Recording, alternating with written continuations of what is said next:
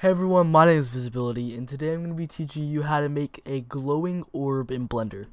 Now, as you can see, the one I made is on my wallpaper right now, and I just like having my renders as my wallpaper, and it's just personal preference of mine.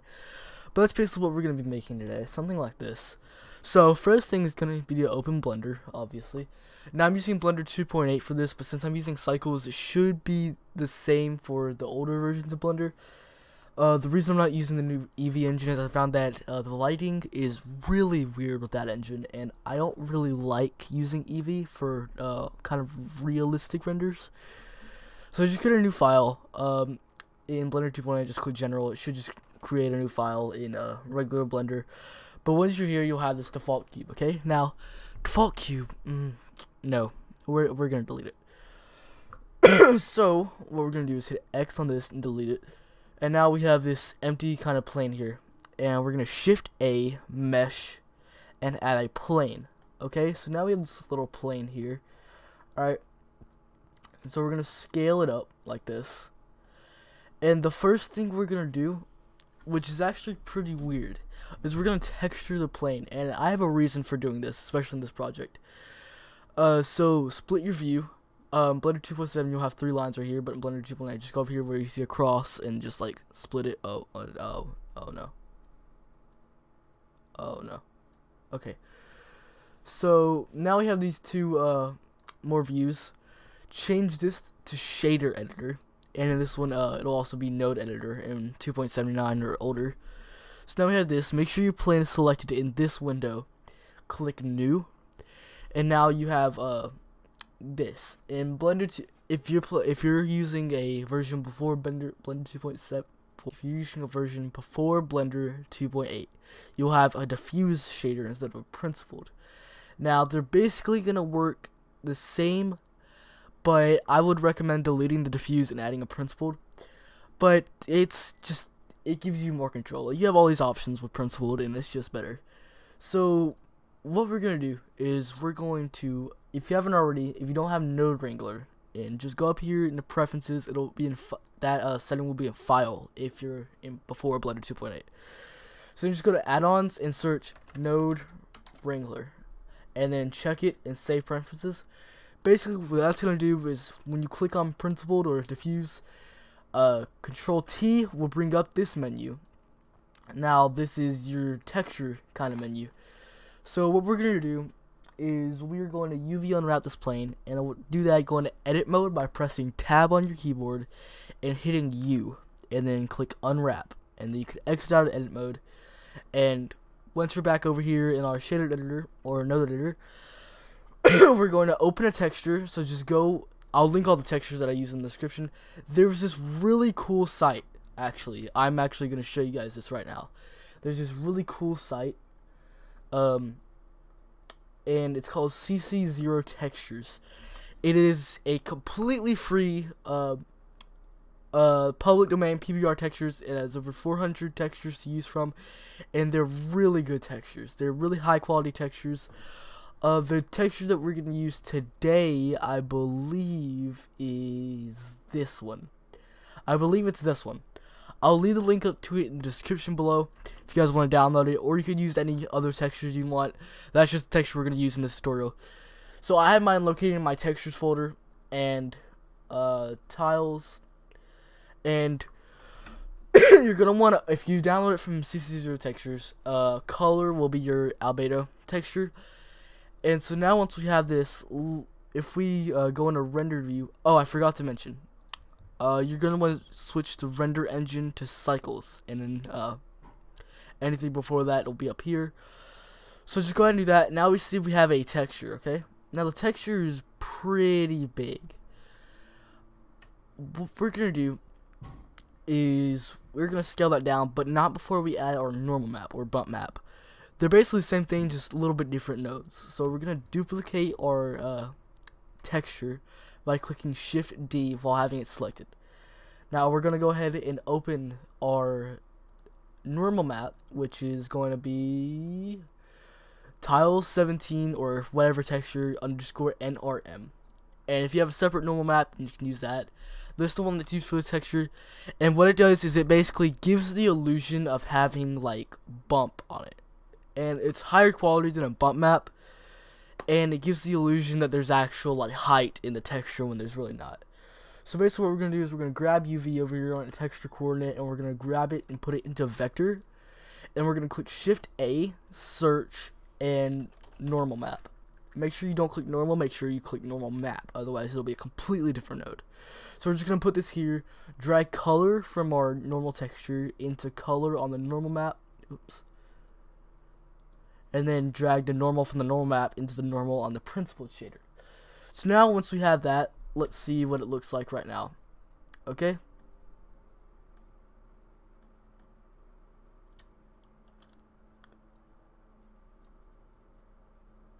As you can see, especially right here, you can see that it kind of has it looks a little bit raised, and that's basically what we want with this. So what we're going to do now is we're going to resize the plane. Let me see what a good size would be.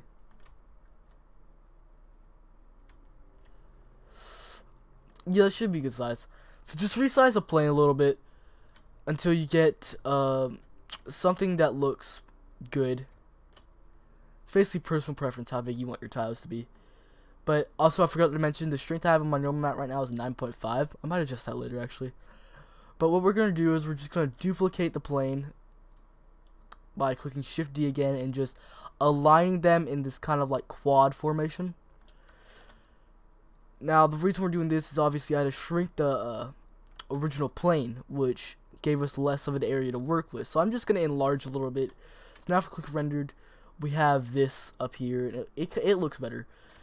So also I forgot to switch to rendered and solid and everything. Just click Z. It's pretty simple. You probably already figured that out by now. So what we're gonna do is we're going to Shift A, add a mesh, and add a UV sphere. Okay. So we have our UV sphere, right? Obviously it looks pretty blocky right now. We don't want that. Okay. So we're gonna go over here to this little wrench. It's the same for 2.79. Add a modifier and add a subdivision service. Now that cleans it up a little bit. You can also subdivide it more, whatever. So now we have our circle, and go into object and shade smooth. So now we have a smooth circle. So just go ahead and scale that down a lot and kind of put that somewhere. Let me see how that would look. Yeah, just align that basically anywhere you want it. And that is going to be our orb. Okay? So once we have our little orb, what I'm going to do actually is I forgot what texture I'm supposed to put on the orb. So I'm just going to go on my textures. And okay, so it's the preview. No, it's the one texture. Okay. I just downloaded that off of Google. I'll leave it in the description too if you guys want to download it. Or you could use your own texture. It doesn't even have to be a blue orb. Just get something that looks mystical and orby, I guess. Just go ahead and get like an orb texture, and it's basically the same exact steps. You guys can use your own textures. This is just a tutorial on how to make it. So once we have our orb right here, we're going to click new in our shader editor. This time we're going to have a principled BSDF. We're not going to want that, so we're just going to delete that. Shift A, add an emission shader. Okay? Emission's going to go on the surface, and we're going to make sure this is selected by just clicking on it. And Control T and add our textures and stuff again. Also hit tab in this sphere, U, unwrap it. Then what we're going to want to do is we're going to open that orb texture that I just did. We're going to open that, and basically what that does now is it gives off this kind of glow. Now, what I'm going to do actually is, you don't have to do this if you don't want to, but I'm just going to rotate it. Yeah, just something. Yeah, that looks pretty good.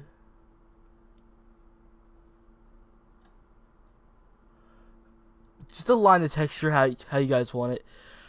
Now actually what I'm going to do to see the full extent of the emission is I'm going to go back into solid mode, and this light right here, I'm going to completely delete that. And over here, just go into world, which is the little globe icon, and you should see this color. Right now it's set as gray. What we're going to do is just set that completely black.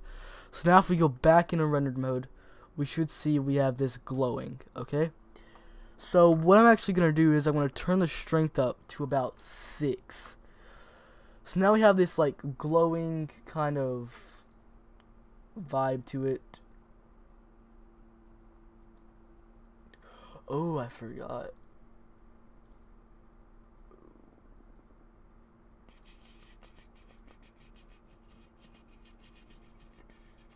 What if we...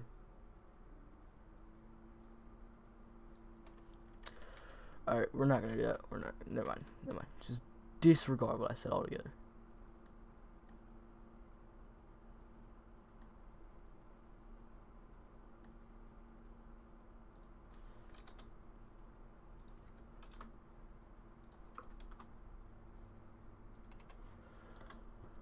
Okay.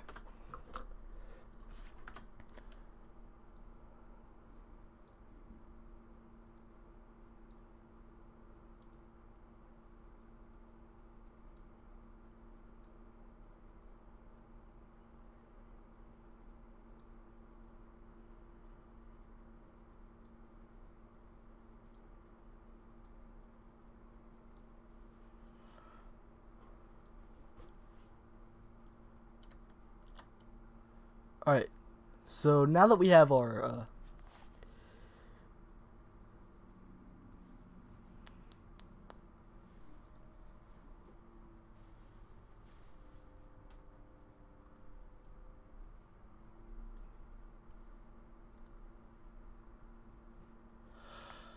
Okay.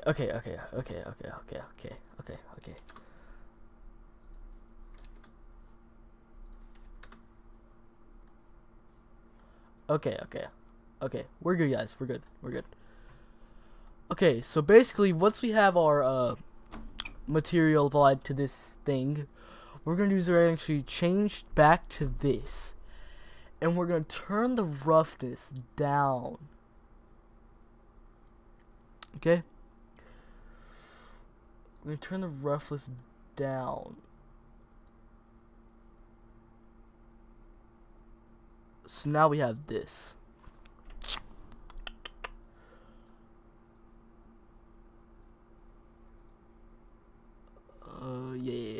Yeah.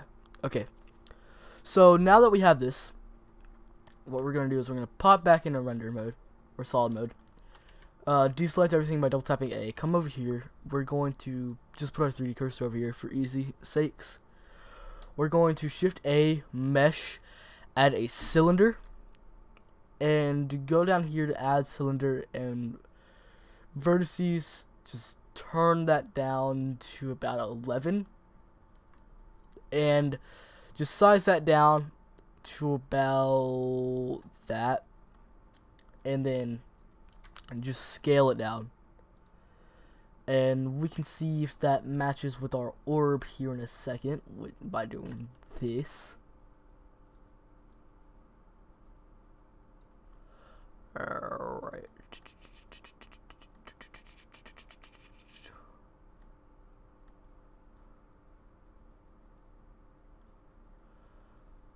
Alright, and then we're going to duplicate it, scale it up, we'll bring it up, and then scale it down, like that. And just scale it up on the blue line. I guess that's what it's called. That's not what it's called, but it's just what I call it. Okay, so now we have this little stand. And we're just going to move our orb a little bit until it's centered on it, which it is. And so now, if we... Nope, not there. If we go into rendered, we can see we now have this little stand on our orb, which looks pretty cool. So what we're going to do then is we are going to add textures to these, which we're just going to do by the pretty much exact same thing we did to the plane, by just Control-T on this, tabbing, UV unwrapping it. Same with this bottom one, actually. Unwrap it while you're here. Open up your textures right now I have a metal texture applied on it. You can use any texture again, but I'm just gonna use this metal one, which I'll link in the description. And it's going to basically give this like shine to it, which I kind of like. And I'm gonna Shift D this, add a normal map to it.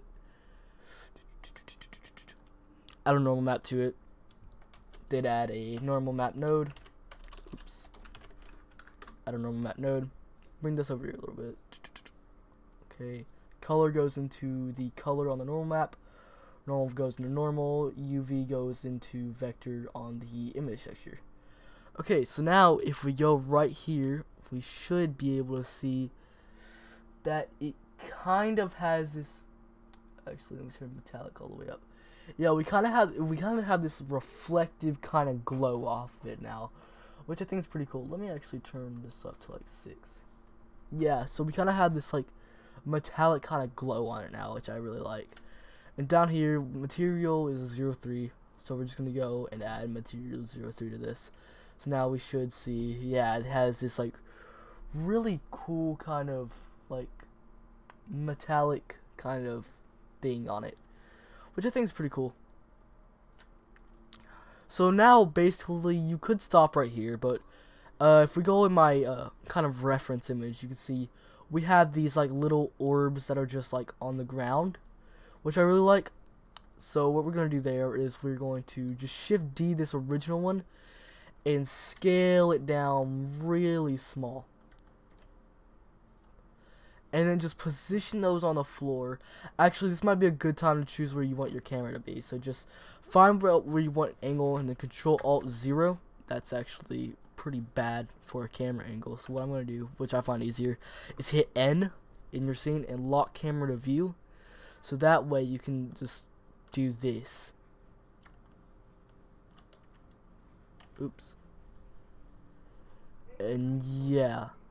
Actually, I'm going to position it down a little bit, since you can kind of see the overlapping part of the texture on that. So yeah, that actually looks really good. So, oops. Oh no, what have I done?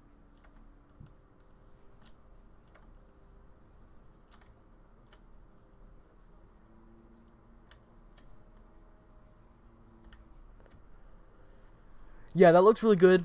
So now I'm going to unlock the camera from the view. Oops. Unlock the camera.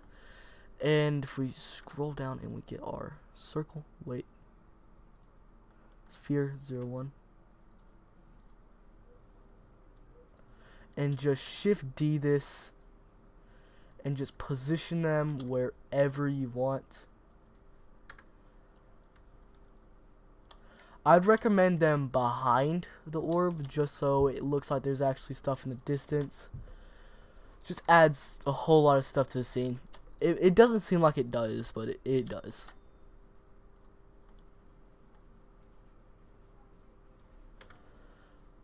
So now, if we render it, yeah. I'm actually going to change the specular on this. Change the roughness back up a little bit. Alright. So actually I'm going to move these over since they're not in camera view. So we're just going to pop these over here. Alright.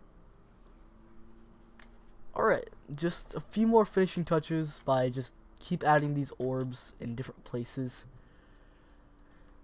And yeah, that's basically it. That's basically the tutorial. I will render this out and show you guys what it looks like as when it's rendered.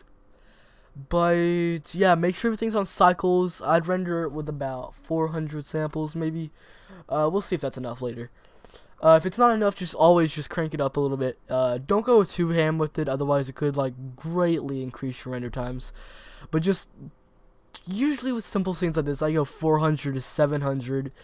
But if you have like more intense scenes with more intense lights and everything, lighting is one of the main things that kind of produce fireflies, which is those like noise things that you see with it. Also, you could try denoising, which I wouldn't use unless you have to. A few things you could do is clamping. Indirect, you could increase that, or you could just increase your samples. If those do not work, then you can use denoising, and it works a lot by just removing noise in dark places. But anyway, I'm gonna stop babbling, and I'm gonna render this out and show you guys what it looks like after. So guys, this is the finished render. It took about 4 minutes to render, and I'm actually extremely proud of this. Okay, so funny enough, this actually turned out better than my original render before the tutorial, which I actually didn't expect. Now, right here you can see how the tiles kind of come up, and that's the normal map. You can also see it kind of looks bumpy, especially right here. I actually really like how the light kind of bounces off these tiles and gives it a glossy look. I actually really like that. I think it's kind of cool. So guys, that's gonna be the tutorial. Feel free to mess around, do whatever you want with this, and I would love to see what you make in the comments. Just link an Imgur page or something to it. But anyways, guys, that's the tutorial. This is only my second tutorial. Don't be too hard on me. I know I messed up a lot, but hopefully it was easy enough to follow. And if you have any questions, make sure to leave them in the comments below. But guys, as always, my name is Visibility. I'll see you guys next time. Goodbye.